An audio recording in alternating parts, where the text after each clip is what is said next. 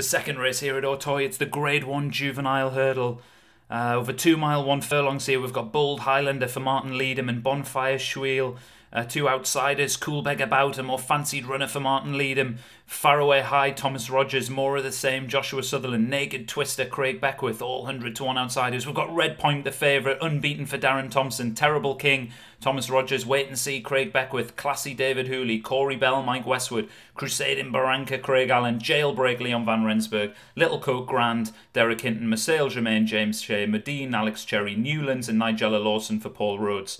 Paperweight Finder for Davy Ladd, Royal Portrait for Jim Murray, Charlemagne Entry, Mike Westwood, Stirred Not Shaken for Ryan Tamasebi, and then the last runner there, as they go off and running, Zone Zero. And sorry, I just missed the trainer of that one, but Zone Zero completes the lineup of 23 horses for this 2 mile 1 furlong. So they come in the first flight, and awful mistake from one of the outsiders, Bonfire Schweel, and poor mistake by another one there in the middle of the field. I think it might have been one of Paul Rhodes's contenders. Perhaps it was Nigella Lawson, the black horse in the middle of the pack. But we've got a fascinating juvenile race here. A lot of these horses coming in at a big price.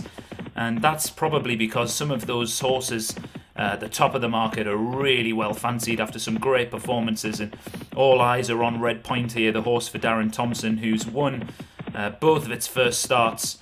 It's looked super impressive and is the early anti-post favourite for the Triumph Hurdle. But we know that Leon Van Rensburg thinks the world of Jailbreak as well and really fancies that one to go well today. That horse currently racing in around 3rd place, but puts in a slow jump there.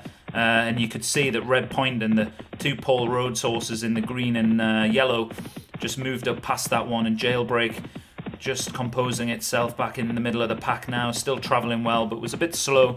As I was mentioning for the champion trainer, that one's really well fancied, and Crusading Barranca, another one of the horses that arrives here, having finished 2nd on both starts.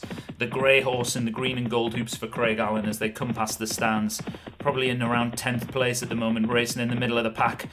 And can that one go better today? So as they come over the next, Bonfire Schweel got over it, but perhaps wasn't quite as quick over it as Corey Bell, who you can see has now moved forward to close the gap as they swing left-handed and head away from the stands out into the forest here at Auteuil.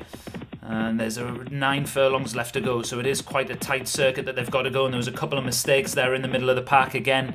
Nigella Lawson wasn't particularly great over it, neither was more of the same for Joshua Sutherland, but again, no real serious mistakes so far, apart from the early one from Bonfire Schweel. A couple of these horses just putting in juvenile type jumps and being a little bit hesitant and not being particularly quick over them, but there's been some great hurdling so far from Red Point.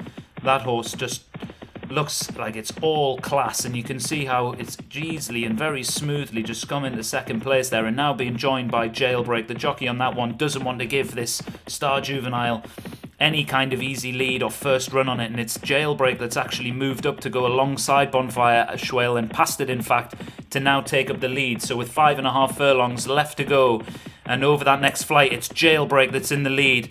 Again, a couple of slow jumps towards the rear of the field, but Jailbreak looks like he's got a few of them towards the rear of the field in trouble. Just having a look to see if anything is going to come bursting out the pack. Marseille Germain's put in a couple of really good jumps there for James Shea. I think it might be the trainer or Thomas Rogers, and that one's suddenly burst and gone straight into the lead. Bonfire Schweel, after some sketchy jumping, has fallen and is no longer in the race, and we also lost Naked Twister as well. So things have chopped and changed up front. Is now Classy for David Hooley, takes up the running and bursts past Marseille Germain. Jailbreak still travelling well, looking for Red Point, who has perhaps been a bit outpaced or is just being ridden with patience at the moment, because it was in 2nd place and has now dropped back into about 7th or 8th. So we've got 1.5 furlongs left to go now, and it's Classy that's in the lead. Here come Jailbreak, more of the same. Crusading Barranca's now burst into the lead for Craig Allen, the grey horse, and we're inside of the final furlong, but Red Point is still battling on the outside and staying on really well. Joshua Sutherland still in this with more of the same. Jailbreak's got going a bit too late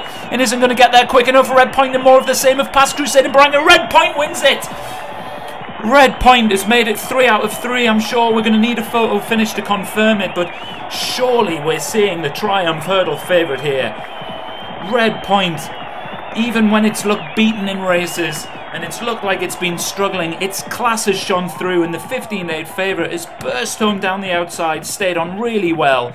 Great run for more of the same in 2nd place. It looked like that horse was the one that was going to deny Crusading Barranca, but Red Point flashes home on the outside after a really good jump at the last to make it 3 for 3 for Darren Thompson. More of the same in second, Crusading Barranca third, Jailbreak only fourth for Leon van Rensburg, and Newlands completes your top 5 for Paul Rhodes. Nothing else was really in it.